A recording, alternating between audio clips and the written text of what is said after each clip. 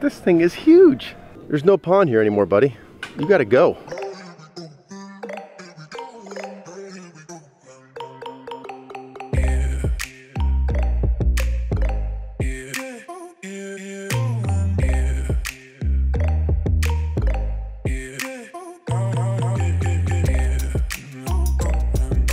Good morning, everybody. It's Jack from Atlantis Water Gardens. Today we are in Flanders, NJ, New Jersey. We are about to start another project here. Boy, it got awfully dark real quick. That's better. Okay, so we're about to start another project. It is going to be a pond to pondless waterfall conversion. There is an existing pond here. They've had it for a number of years. Actually, when they moved into the house, the pond was here. Somebody came in, they did a relining job. Not exactly ideal when it comes to aesthetics, but it was functional and it held water. The problem is, the waterfall's not really tied into the pond anymore, and I'll explain that. There were some boulders inside the old liner. They just came in and wrapped the liner up over the top of the old rock work. They used some sort of an epoxy here to adhere the liner to it to keep it from slipping back in. But what happens over time with any of this kind of stuff is it will separate and it won't actually form a bond with the rock work.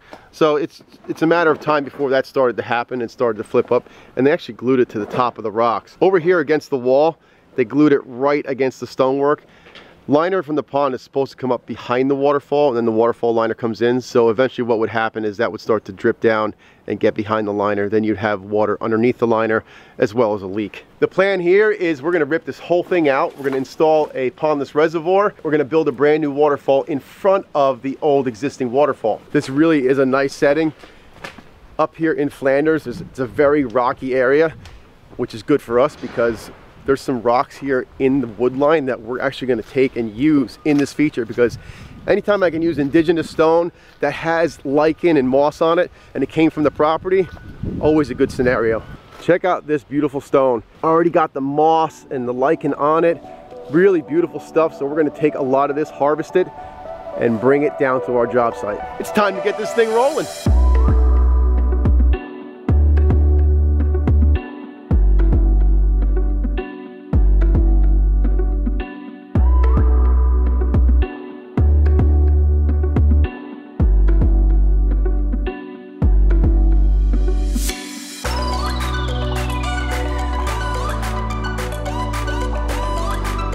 One of the precautions we take when we're working in a nice landscape is we try to plywood ourselves a road to get the machine back. The machine weighs 12,000 pounds. It's a track machine, which means it gets low ground pressure, but still with turning on grass or if there's some soft spots, it's gonna make some depression. So we do our best to try and protect the grass as much as possible. Inevitably, something's going to happen, which later on the landscaper could do some seeding if that's necessary, but we're taking every precaution now to try and make sure that there's very little damage done.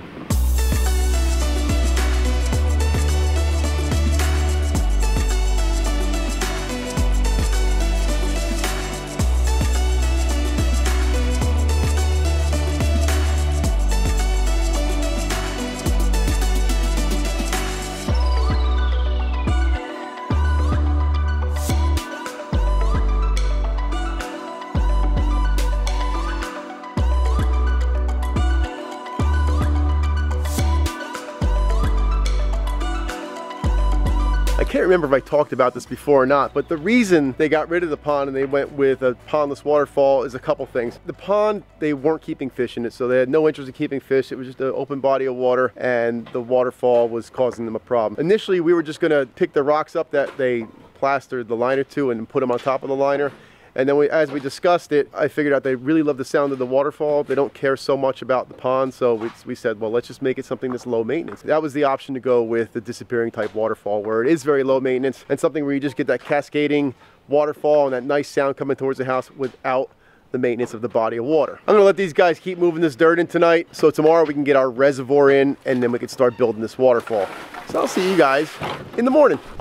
And just like that, we're back at it today. It's a beautiful sunny day. We are about to get this reservoir installed. We got ourselves some sand. That's gonna be a good protective layer for the excavation. So Rich and Boulevard are getting the excavation together for our aqua blocks. These are our aqua blocks, which provide our water storage. Once the liner goes in and these go inside, it creates a structural void, gives us the ability to store water inside this excavation. This is our pondless vault. At the bottom here is where the pump sits.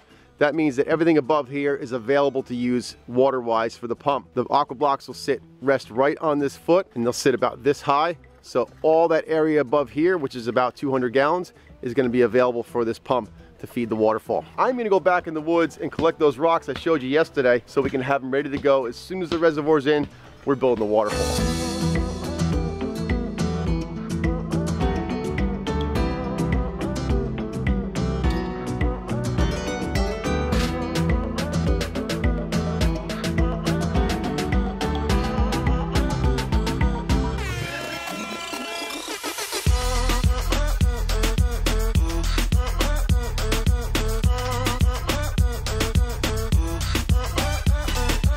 We have our first rock strapped up, ready to go in. It's gonna go right in the center of the reservoir because we're gonna split a waterfall at the bottom here. This is it. It's a little hard to see now the way I put it down, but this is the face of it. Probably like 5 feet across. It's about 15 to 1700 pound boulder. It's a heavy one. I'm perched up here on top of this wall, which I'm hoping is constructed well so it doesn't send me down the hill. But we got to set it out here right about the edge of our reservoir because we're gonna have that in the center and then have waterfalls coming in on either side, and that's where it'll terminate into the basin. So exciting. I love that we have our first rock picked out, and it's a really, really nice one. As I start to set this rock, I got to keep this window in mind because that is their kitchen looking right out at this water feature. So I want to make sure that whatever I do with this first boulder, I'm not blocking any of the viewpoints. It's important that sitting at that table, they can look out and they can see all these beautiful cascades coming down the hill, and I don't want to obstruct anything. This is going to be critical.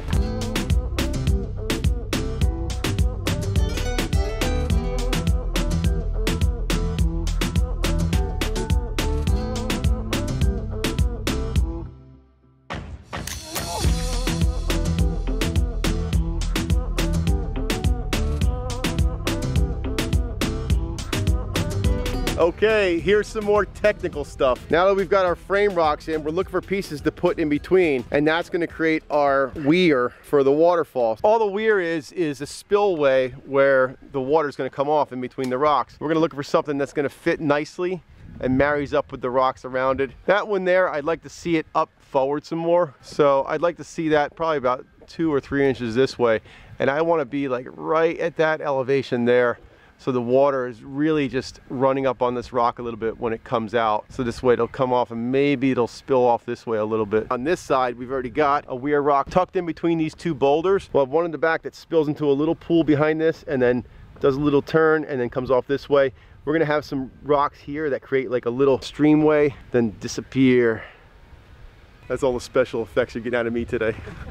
So we're gonna get this rock in here, but it is way too heavy for this machine, and I'm in a really precarious spot on top of this wall, but it looks so good that it just has to go there. So I know the homeowners are gonna watch this this episode later and think that we're crazy, but it'll be worth it, I promise you guys. This is just ridiculous. Look how big that rock is.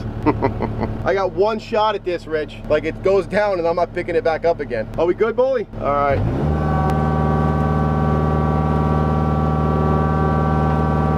Is it gonna come off that rock wall? I'm up as far as I can go. Can you get a pry bar under it?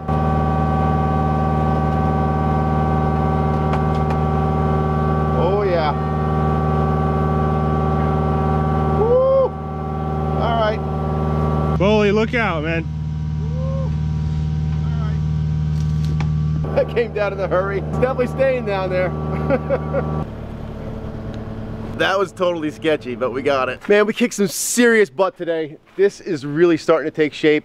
We're up to our 2nd level of waterfalls. We've got 1 more to go. I really can't stand this time of year where it gets dark so early. It's only like 6 o'clock and it's already getting dark. Doesn't matter because we are ready to go tomorrow. I think we might have a chance of finishing this thing tomorrow. We'll see how it goes, but we will see you guys in the morning. We got rain last night and it's gonna be raining all day today. So I don't know exactly how far we're gonna get today, but I'm hoping to be able to finish. I don't think it's likely because we've got so much cleanup work to do and I don't want to destroy this yard with the machine. So we're gonna get done whatever we can get done as far as the weather lets us. But let me show you where we're at right now and what we're hoping for. Okay, the waterfall is pretty much done. Boulevard's at the very top there, where we're just setting a couple rocks that's gonna start the waterfall, and we can put our diffusers in, and then that's all buttoned up. All the finish work down here is getting completed. Haven't done any moss work yet, but that pool is ready for gravel. and some lights, and then we can work our way up through here, just do touch-ups along the way. There's not much machine work left on the waterfall itself, except for maybe a couple rocks in here, but you can see these big guys have to get back out of here, and this huge hunk of concrete. This used to be the start of the waterfall. They just put a bunch of rocks and poured concrete around the whole thing. You can see this was some sort of a pooling area that started the waterfall, and then it came out here. Well, we're in North Jersey. It freezes here. And if you don't have a footing underneath something, which this clearly does not, what happens over time is it just starts to crack and come apart. And concrete with rocks around it just doesn't hold up for any period of time here. I don't know if I mentioned this when we started, but the original pond that was here was actually attacked by a black bear. It got inside the pond and tore the thing to shreds. So that's when they did that liner fix where they glued it onto the rocks, hoping to solve that problem. Well, it didn't really solve the problem. So now that's the reason we're doing this. So I just wanted to make sure I covered that because I think I might have missed it in the beginning. That aside, let's see what we can get done today.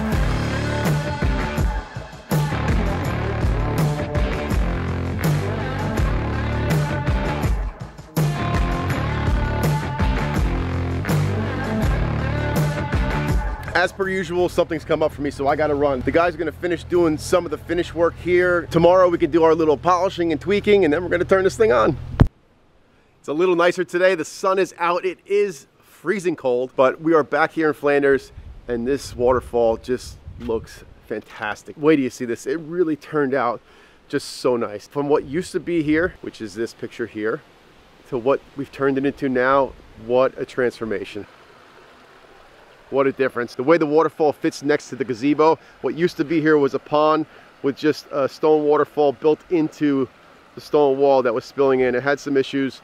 Remember, this was attacked by a bear before they did the initial fix, and now we've turned into what's called a pondless or disappearing waterfall. Reservoir below ground here, which stores all the water that's in motion now. When this is shut off, completely dry, so you don't have an exposed body of water anymore, and it fits the scope of this property. A lot of indigenous boulders were used here, stuff that came right out of the woods. You guys saw all that stuff, and it couldn't have turned out any better. I wanted to show you this. So inside, sitting at the kitchen table, you look out and this window is just framing this amazing waterfall. How'd you like to have coffee to that every day? Guys, thanks for sticking around. Hope you enjoy what we did over here today. If you like what we're doing, hit that subscribe button, drop me a like, leave me a comment, tell me what you think about this waterfall, this whole transformation going from a pond to a pondless waterfall, and we'll see you guys on the next one.